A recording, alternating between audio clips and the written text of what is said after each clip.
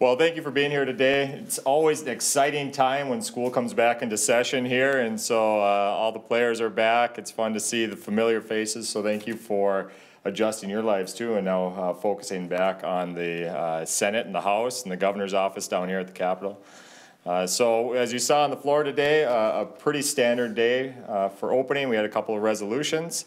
But I think things are going to get a lot more interesting going forward based on the agenda that the Democrats have, but then also the work that Senate Republicans are doing on repairing a lot of the damage that was done last session when we saw the trifecta and the extreme pace that they went forward. And we are really working hard as a team to address those needs, point them out, and show some of the issues that we have. Today I've got Senator Duckworth with me. We'll talk a little bit about one of those issues, the SRO issue today that's been a hot topic. It looks like it's being scheduled today in both the House and the Senate for later this week. It's those discussions going forward. So with that, I'm open to questions that you may have about the session, opening day, and whatnot. Can we talk to Senator Duckworth about SRO? The House already had a little fight over it, tried to declare an emergency, saying that they're not moving fast enough. The House looks like they could have it on the floor next week, and Senator Murphy just said 2 to 3 weeks before it's on the floor. Is that fast enough for you? No, fast enough for me would have been a special session, but I'm a little biased. I think House Republicans are underscoring what they're hearing from school districts, from law enforcement, from families who are concerned about the safety of their students, their teachers, and schools. So I fully understand why they would try to fast track and declare an emergency so that bill could be passed as soon as possible. I will say, however, as I've said from the very beginning, as it pertains to fixing the school resource officer issue, we want it to be bipartisan. We truly do. This is not Republicans versus Democrat when it comes to the safety of our kids. So I do appreciate the fact that Speaker Hortman does appear to be moving a SRO bill somewhat quickly in the House. I think it's scheduled to be heard in the Education Committee in the House today and later in Public Safety this week. So although we may still have discussion about the language in that bill, I am happy to see a couple of things. Number one, I'm glad that Democrats have joined us in admitting there needs to be a fix. And I'm also glad to see that they're trying to do something sooner rather than later, given the fact that we didn't have a special session to address it. What are your thoughts on the DFL proposal? Have you seen it? I mean, I know in the House they're introducing a DE in today's committee session. So, I mean, is there a stance you have on it? There is a stance I have on it, believe it or not. So obviously we'd like to see the eventual version that we know is likely going to come to the House and maybe the Senate for a vote. Like you mentioned, there is a delete all amendment that was going to change the language of the bill as you might see it online. Here's the deal. There are some aspects of the current proposed DFL bill that I like based on feedback I've received from stakeholders, mainly law enforcement, who are the ones that are very concerned about this bill, as well as school districts. But there are also components or aspects of the bill that they're more hesitant about. So I think we still have to do our work to fix it. The good news is this: unlike last time when this bill passed, it kind of went under the radar. We didn't get stakeholder feedback. It didn't go to the appropriate committees. We're correcting that mistake this go around. It's going to go through the committee process, multiple committees. It's going to have hearings. It's going to have opportunity for stakeholders to be a part of the process and voice their concerns and also what they like about the bill. So hopefully, because we're following the legislative process like we always should, whether you're Republican or Democrat, hopefully we'll end up with a better product that actually does fix the issue at hand. Well, what aspects of it do you like? I mean, you said you like certain aspects of it, didn't tell us what, so. Sure. Well, it's a long bill. I think the most important aspect of it that we like is that it changes a word from may to shall. And that's important when you're talking about school resource officers and their ability to protect, defend, deter, and really keep everybody safe in a school building. There's other language in there specific to law enforcement that allows them and adds a little bit of clarity, some of the clarity they've been asking for, that allows them to do the job they need to do to keep kids safe, keep teachers safe, and not think that it's going to lead to something that in the past would not have been an issue. Leader Johnson, can we talk equal rights amendment? You probably saw the rally today. We've heard from both the Democratic leaders that they expect that amendment to pass with abortion access language in it. Anyone in your caucus interested in that? Yeah, and I think it's interesting. I think that will be on the ballot. If they do manage to pass it, it'll be on the ballot in 26. Now, if there's something that was urgent that would be done this year, again, they're just taking an extreme stance again and making this a political issue. And so that's what we're seeing here in this particular piece of legislation. again, if they really wanted to see this happen, it should have been done in this upcoming election. But again, it's just a political game piece for them, it seems. Is there any, anything against putting that up to voters, as an amendment that you guys have? Do you guys have any issues with that? The legislative process is always open to that. That's how we do it in Minnesota. Anything that we want to change on the Constitution, it goes through the legislation, and then it goes onto the ballot for the voters to approve or disapprove. And so, this is again one of those particular pieces. So. Leader Murphy referenced maybe a push to expand the universal free meals at school, adding milk for kids who don't get the full lunch. Sure. What do you think about that? Minnesota's always prided itself on its education system. And what we see going forward here is we're really stretching our education system very, very thin. We're not investing in the bread and butter anymore of our teachers, of our students, and we're expanding all these costs going forward. And as you saw, the cost escalated just immensely for that initial free school lunch bill that came through. And so, it sounds like a great idea, but where are they going to find the money? They had $17.5 billion of surplus last year. Democrats did. They spent that. They raised taxes by $10 billion. They spent that, and we're looking at a budget deficit going forward. So they're going to really have to scrape to try to figure out ways to prioritize everything that they want to prioritize. Whether it's schools for teachers, whether it's the students, whether it's more school lunches on top of what they already have. So there are some real constraints looking at this session. The only time your votes are needed are a bonding bill. These even your sessions are typically bonding sessions. What's the appetite after a record bonding bill last session? Well, I will say this too. Last year that was the case where our votes were needed only for that bonding bill. They were able to stick together pretty well throughout that. Maybe the dynamics will be different this year when they don't have money to spend. Or maybe there's some internal dynamics that might change that as well. So Senate Republicans, with only being down one vote, in the minority by one vote, we're going to have a bigger role going into this session. The bonding bill is one of those bills where we absolutely recognize the need for investment across Minnesota. Wastewater, drinking water, roads and bridges, those real bread and butter issues. And so we're willing to come to the table as long as it's a good bill, not full of pet projects, not full of nonprofits, and have that discussion based on what's in the bill. Do you see trading for something again? It was kind of your big power move last session. This is politics. That's part of it, making these deals and figuring out what's best for Minnesota. And so if we can get a better deal for Minnesota, we're very much willing to hold our votes until we can get that. And what kind of priority is there? Nursing homes, obviously it's how you got it. Is there something else like that you would want to leverage? That's a great question. There's so much that was damaged last year, whether you're talking about in mandates, whether you're talking about mandates on schools, business, families. The extreme legislation that was passed in so many different respects last year. We're going to be looking at a lot of this stuff. SROs is a prime example of that. How can we repair some of these things for Minnesotans before we get done with the end of this session? I think that's going to be a top priority of our Senate Republicans. Social Security full repeal still an option? We would love to do something like that, but Senate Democrats again have put us into a position where now state government is grown by 40%. We're building a political palace across the street here for $750 million. But a cost like the Social Security is going to be hard to find in the budget because now all that money has been spent and we're prioritizing other things than Minnesotans' needs. Where are you guys with sports betting right now? I know there's a bunch of different proposals and everyone's got their own kind of idea on that. I forget which senator put the bill forward, but are you guys fully behind that one?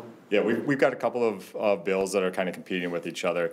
Senator Klein for the Democrats has one, and then Senator Miller on our side. But there's so many different interests right now looking at that. Whether it's the charities or the state, tax, we got to be looking at that from a tax perspective. The tribal communities, all these groups have a hand in it. It seems like they're getting closer in some respects, but our caucus is split between pro and con, and same with the Democrat side. So this will be a real interesting bill to see if it comes through. I don't know, what do you give the odds on this one? Well, the standard answer is 50-50, Quinn. You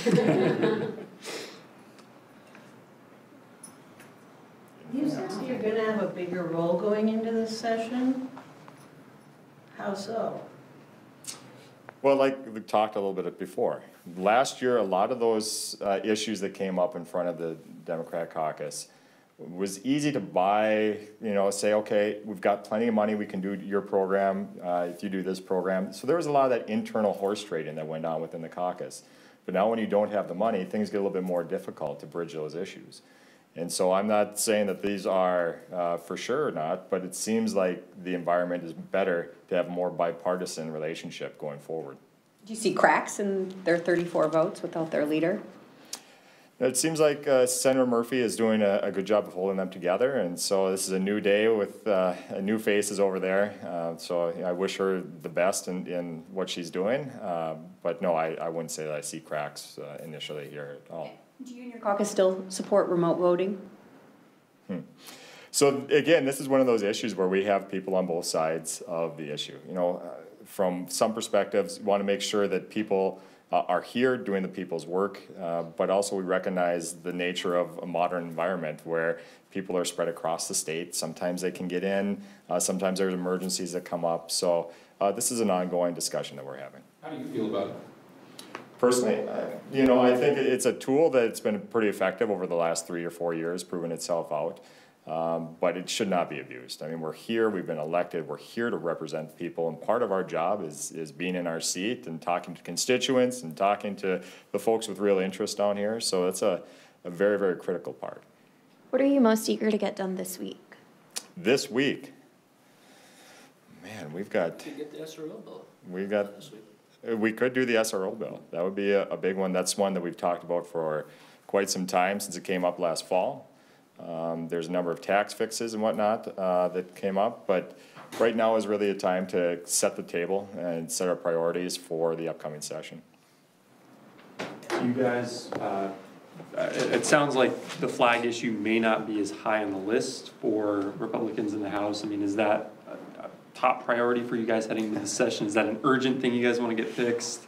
Quite, I don't think it's a top priority for us, but what I will say is that our inboxes were filled constantly with people that were asking about it. And so I think the issue there wasn't, hey, we want to, have a vote on it, whatever it's going to be, but simply, why were we cut out of the process? Why were Minnesotans cut out of the process? And so if we can go back and figure out a way to allow Minnesotans to have more input into that flag, whether they want it or they don't want it, I think that would make most Minnesotans feel better, like their voices are actually being heard, not some bureaucratic committee that was appointed over here, and then at the end of the day, here's the outcome, and this is what you're going to get. I think that just feels unfair to most people, and I agree.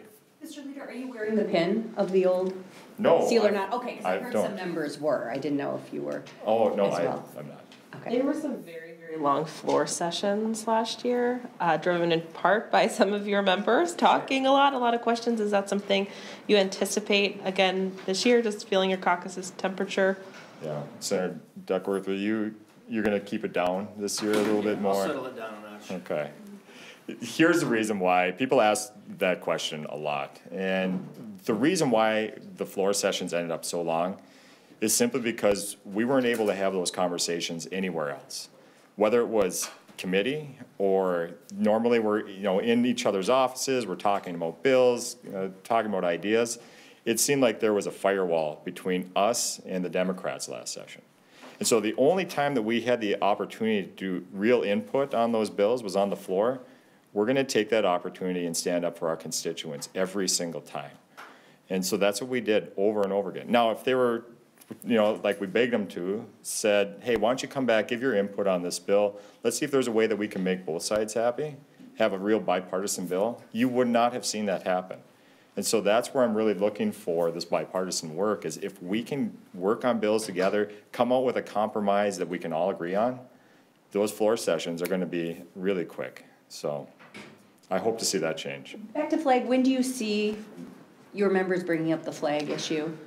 Have they said on timing? There's no timing on that. I know Senator Drazkowski had a minority report with Representative Olson after that came out, and then there was another, I know, on that report as well. But I think it's something that we'll be looking at for solutions. He has a series of bills that he's looking to propose. So eventually you'll see something here within the next few weeks that they may help solve some of the consternation that Minnesotans feel over that new flag. Any idea what that could look like? I know I asked you that last week, but I mean, we're not a referendum state, so. Sure. No, we're not a referendum state, but if we wanted to put something on the Constitution, we could as a legislature. But I don't know if we want to get that extreme. I'm not sure exactly how we want that to look. If we want to just do it from a legislative statutory perspective, we could do that as well. There are a number of different ways, but I'm just waiting to see what Senator Drazkowski brings forward with his proposals. Forgive me if you've already covered this. I just wanted to ask you about the Equal Rights Amendment. They're talking about wrapping in the abortion issue. Your thoughts on that? Yeah, and this again, we can talk a little bit about it. It's something where if it seemed like it was real urgent, that should have been done and we could put it on the ballot in the 24 election. Again, this is just their way of playing political games. It seems like, let's kick this out into the 26 election season. So there's a few more years that people have to wait for it. But it's pretty interesting, the fact that they're wrapping in that language. There's a lot of extreme language in there with a lot of social issues. And, you know, there's protections for some, protections that are dropped for others. And so I think that really needs to be going to our body, take a look at what that looks like. But to me, it seems to be just political gamesmanship at this point. And sir, I apologize again if you've already addressed this, but can you describe some of the reaction and the talk on the flag, just that you're hearing from your constituents? Like Sure. What kinds of things do you hear? Well, so people, I mean, there are people that agree that it needs to be changed, that still are opposed to the flag the way that it came out. Simply because, as we talked about, you know, it felt like they got cut out of the conversation. It was a committee that put it together, appointed committee, bureaucratic structure there, and then they came out and said, here's your new flag. And so I think a lot of people, that was their issue. It didn't feel like we had a say in it, and it didn't feel like they certainly didn't have a say in it. And so that's where, if we're going to redesign this flag, let's make it a flag that is representative of all Minnesotans, not just a committee. Clarification on the SRO. Will there be a Senate companion bill, or what's the process here? Is there going to be a companion bill, or are you going to just wait for the House bill to work its way through and take that one up to modify?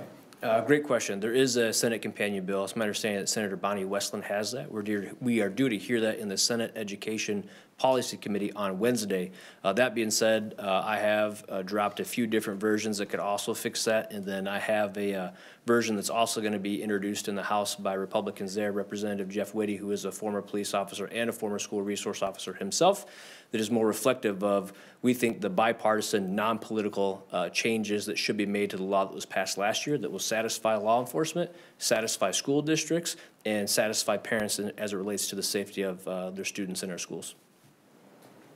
Do you foresee someone in the Senate, maybe yourself, introducing a similar amendment to the DE being introduced in the House? Well, Quinn, I may have not asked for that to be drafted before I came here. All right. Thank you, guys.